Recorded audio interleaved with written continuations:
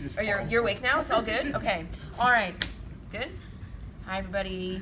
I'm back again, and I'm going to show you about hinging photographs to board. So, I'm going to show a number of different hinges. I'm hoping that this segment is broken up into very small videos, and I'm hoping that nobody's being too distracted. Okay, so I'm going to show you a basic T-hinge first of all, and I like how the camera's moved in case everybody at home hasn't noticed.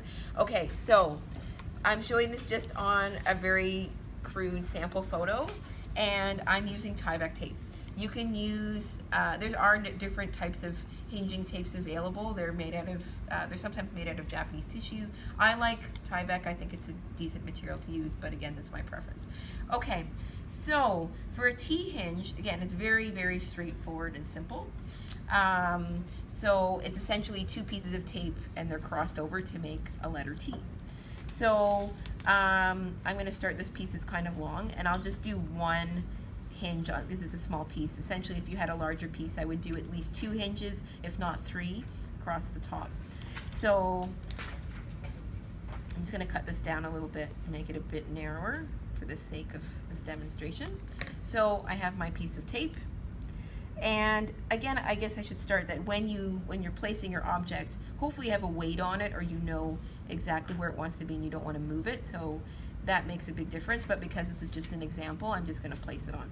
Okay, so the first piece of tape goes on like so. You can, if you want to do this upside down, you could. It really doesn't matter. I'll just demonstrate upside down, but if you feel confident and just want to sort of insert it under as it's upright, that's another. So again, you have to weight it, insert the tape, and then it's fine. So again, another technique is just to take the piece of tape. You can put it on.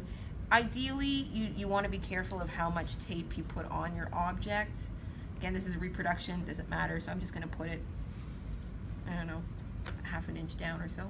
But again, it all depends. If you want to be more careful, you would have put less, but then you're going to have less adhesive on your object. So you put your tape on. I'm going to flip it over, and then I'm going to use another piece of tape. This one's a little bit wider, or narrower, excuse me. I'll trim this down. It's just because it's a little bit long. Again, I'm just demoing. If you were really doing this, you wouldn't pick up the piece part way. That would be bad. So again, you'd put your tape on, you'd weight it down, and then I just use a cross piece over top. And that essentially keeps it in place. And then if you're window mounting it, you won't see this hinge. So it's pretty clear, okay?